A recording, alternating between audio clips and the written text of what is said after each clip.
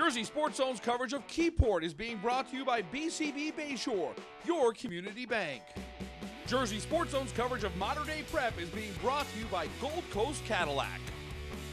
We head over to Middletown, our first look at Modern Day Prep. Coach Dino Mangiero's team, the defending non-public B state champs, hosting Keyport. And George Pearson, committed to Central Michigan.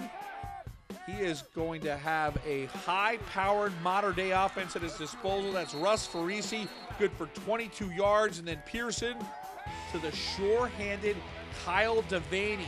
Great grab there, good run after the catch. That's a 42-yard gain. And an effective drive is capped off by Pearson from 2 yards out. LC makes it an 8-0 game. How about some special teams? That Shinna Sila with the block punt. John Kloss is able to take it to the house for a touchdown. It's 16-0 Modern Day Prep. And more great special teams play from the Seraphs. This is Isaiah Noguera on the punt return. He's got Farisi there as an escort. And look at Noguera go. 73 yards for the touchdown. 24-0 Modern Day Prep in the first quarter. The Modern Day defense has some serious talent as well. Steven Robinson with the pass deflection. Good athletic play there by Isaiah Henderson. Modern Day Prep takes over at the 13, and Sincere Saunders sincerely puts it into the paint.